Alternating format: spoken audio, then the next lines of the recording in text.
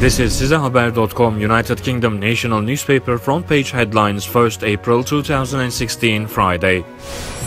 The Times: steel crisis blamed on desire to woo Beijing. Financial Times: UK accused of blocking EU move to shut out cheap steel that hurt Tata.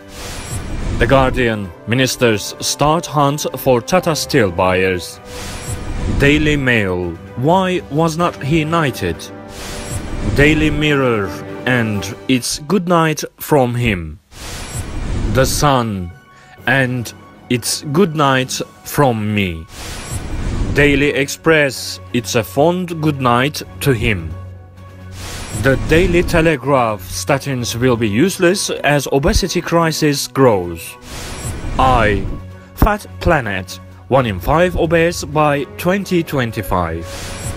The New Day: medics warn the UK is set to be fastest nation in Europe, bulging Britain. Metro: April the worst. Daily Star: Cory Bew, my secret drugs torment.